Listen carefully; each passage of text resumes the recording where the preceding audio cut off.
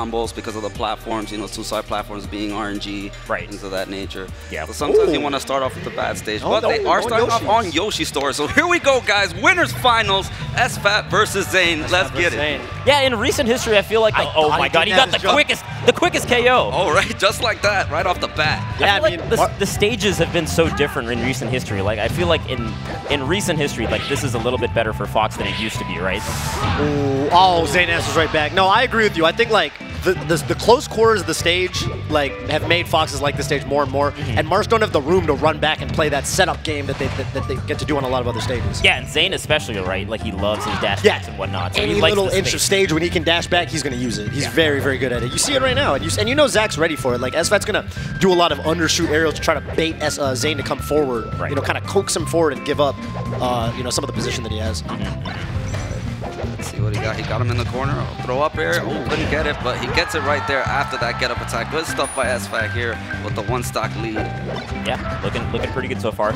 Honestly, SFAT has been so consistent. He gets like top 8s every single time. He has. Yeah, he does. Tweeted about it too. He was basically saying, like, you know, I kind of just made top 8 by not getting upset. You know, like, kind of quiet. And I had a little moment too. I was like, wait, who's the last guy in winter semis? And I was like, oh yeah, it's just SFAT, huh? Of course. That makes sense. Yeah, of course he did. Of course it is. Yeah. This is going to be the bat. That was a brilliantly timed up B to grab the ledge there with the fire stall.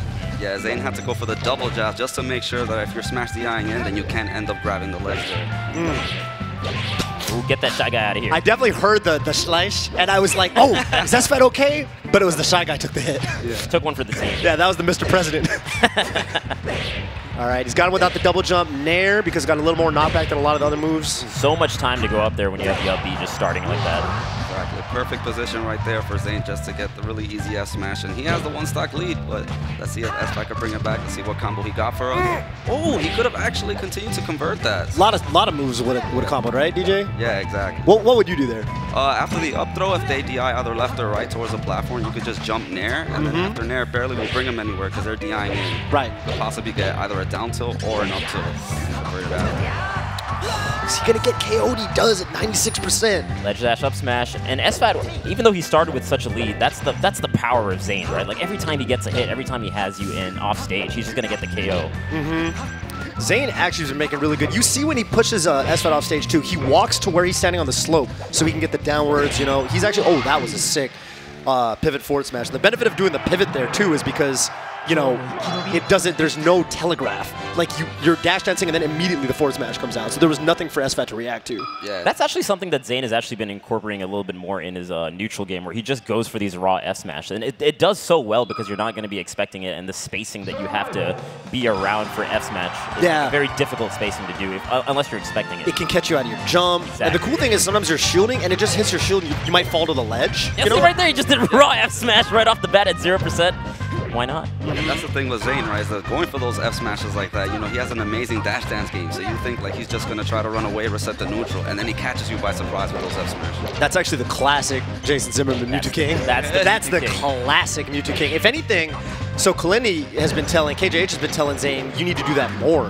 Because for a long time we used to talk about it, KJH would always say, you know, I think Zain actually doesn't do enough cheesy like forward smashes, dash attacks. Like, you need to incorporate more of that. So I think that's something Zain's actually been working on and trying to steal from Mewtwo King. For sure.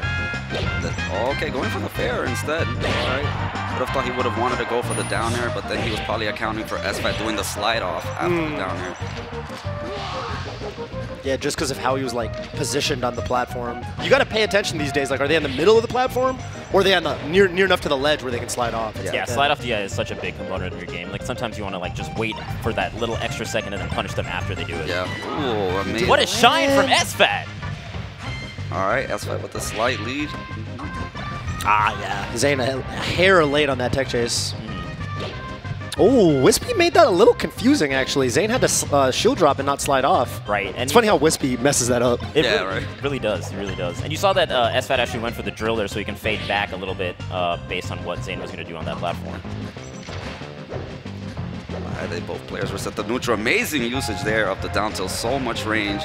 Very hard to punish at long distance. Ooh, puts out the light shield at the last second. That was like the last itty-bitty second. SFAT. Yeah, that was, KJH made a video about that exact piece of tech, like, I want to say like a month ago? That's like very new. You actually have to get a shield smash DI input, 5-frame window. Yeah, to get the you can't just hold. So it's not that easy. Not that hard, but not that easy. You definitely have to practice it. Yeah, for sure. Ooh, good reaction there from Zain. He even gets the edge cancel on the back air. Yeah. Good stuff here by SFAT on the recovery too, because you might as well recover high, because even if he reads it, you know, you're Fox and it's on Dreamland, like he'll get the hit, you go a little bit off stage, and just rinse and repeat over and over again.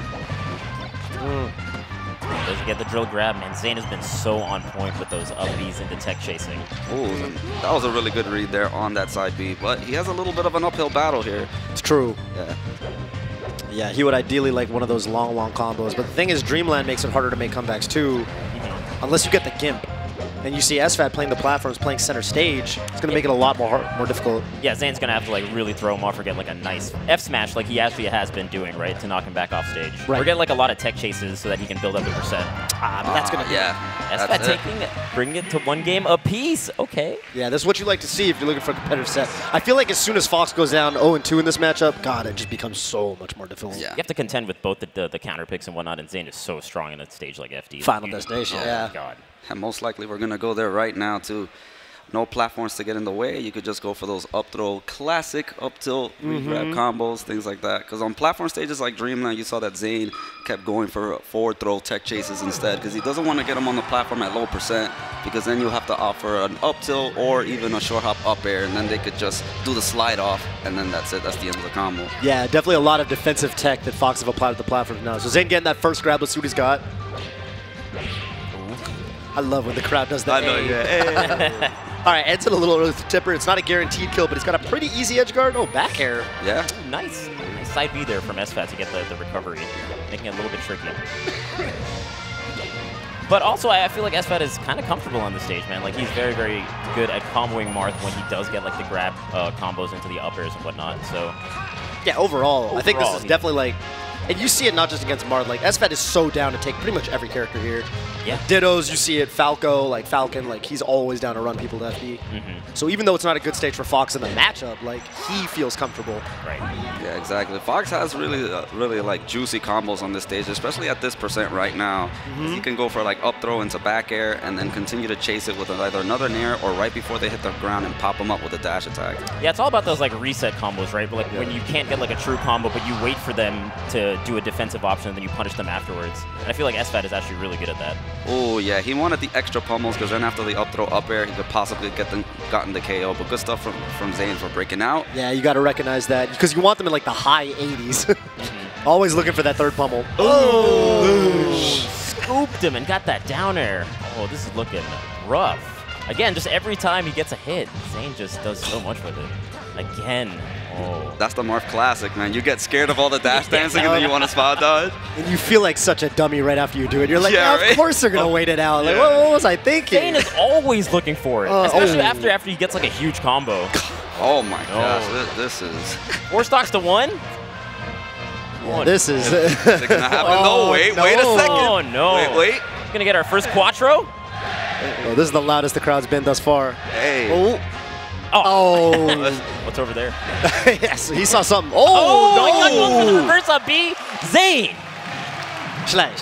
Yo, literally. Slash. That's a baby slash. It feels so... I love a good slash. Oh, and... into... Where'd he go? There he is. That's what Zain was grabbing at. He saw, what? Over there. Oh, What's over there? I don't know. You got a 4-stock on it. I mean, if there's a stage you're going to get 4-stocked on, it's FD. It's definitely FD. At that point, you're like, all right, like, that game didn't count. Yeah, You just move past it in your brain. Let's get it out of the way. Yeah. It's all right. It happens. Happens to the best of us. Found a Dreams. DJ, you were talking about. So how do you feel about Marth's combo game on this level? Because I feel like it's harder for him to set up the guaranteed, like, you know, up air, slide off punishes, things like that. Let's see what he's got here. Yeah, but that's the thing, right? Because even up tilt covers almost the entire platform, and then he could go for like those easy F smash tipper combos too. So. Yeah, especially when the platforms are lowered, right? And I feel like Zain actually is very strong in FADU because he has the edge cancels at his in his tool set, right? So even with the different heights, he's still very adaptable with how he moves across the stage. So this could be a double-edged sword. See, got him in the air. Yeah, very hard for Marth to get down, but Zain makes it back though. Now he's in control. Oh, man. Ah! Oh, yeah. Try to get the real specific angle to get back to the ledge. That was a little too specific, though. Yeah. Gotta check his notches. All right. Easy up throw up air. Confirm there. Yeah, and I like that he went a little bit more to the right side to make it that much harder for Zain to get the smash DI on the up air. Yeah. I always think about that. Like, turning around, too, the other thing it does is it makes it so it reverses the direction that they should smash DI. Yeah. Right. Because the kick order comes out wrong with the legs. Actually, with a no platform here on the right side, SFAT got a lot of extra percent there. Yeah. Got some kooky little combos that wouldn't have happened if the platform were there for Zain to get off. Let's see what he does here. Yeah, actually, ooh, he actually could have went for a shine after that. Doesn't get the grab either. Yeah. Let's see the edge guard. Tries to set up for like a Marth killer, but doesn't really work if they can just double jump to the stage. And when they're that close, Or that close, yeah. might not be the best option. That was a good call out by SFAT, knowing that usually, you know, everybody, 2019, everybody shield drops, right? Yeah. That was a good call with the up smash. Yeah, and Fountain of Dreams is definitely one of the stages where you can really kind of punish them for it because you could threaten their shield just with tilts and smashes. You don't even have to jump sometimes. Oh. Okay. Oh. Yeah, just the Up Up smash. He's comboing off of up smash. Zain. It's not allowed. No, that was custom. Yeah. Wow, amazing slide off air there by Zain, but he's in trouble. Oh, that misses the edge cancel just barely, so Zain gets the neutral air. Ah, mistimed. Yeah. He did it too early, actually, I feel like. I saw the jab come out and finish, and that's going to do it. Yeah, Zain's actually doing a really good job on his recoveries. Like, he's jumping right away while SFAT is trying to, like, start up his Marth killer with the light shield, right? Oh, geez. That actually could have been okay. Yeah, and SFAT gets the up smash anyway. It's a little dicey going above SFAT with the shield like that because, like you said, he can catch the shield drop. Right. Yeah, especially at low percent, because if he does Zain does the shield drop, he'll just crouch cancel, and like he did, he just went for the jab up smash right away.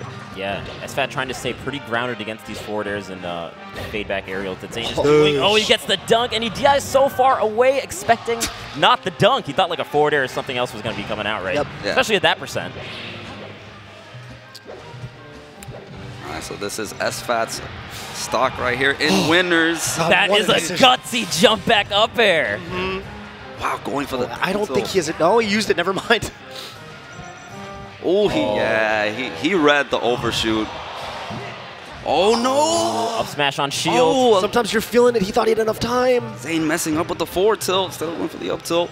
Can SFAT bring this to a game 5? Oh wait, Nice a throw up air. air. Okay, yeah, going for the back air. Nice mix up.